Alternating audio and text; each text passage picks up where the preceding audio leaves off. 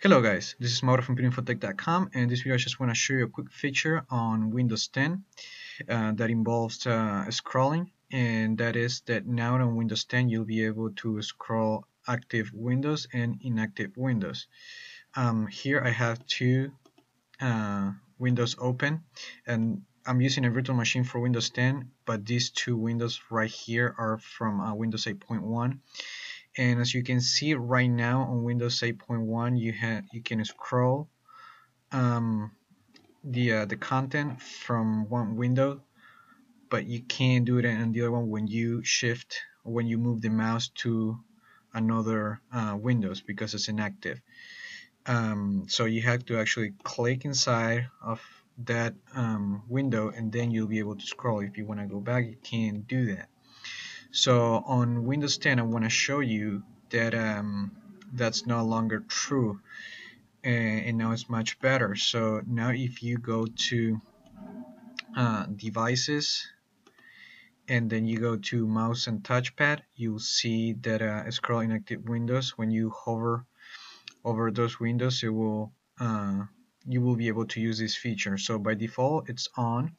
If it's not, you just come to these settings and switch it on, and then you can just get two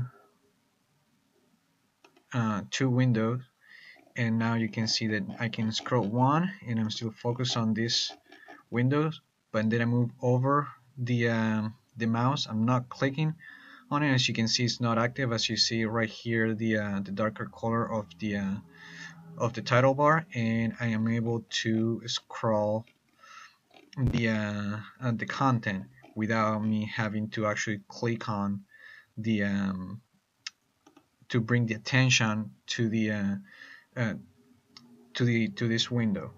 And that's really helpful when you're working with an article, or like you know, just writing something and you just need to have snapped windows, and you just need to scroll to see more of the content, and you just don't want to click and focus on another window. So that's now if you go back, you can switch it off, so you can see that now like moving the mouse over, it doesn't allow you to scroll the inactive window, but you know, just switch it on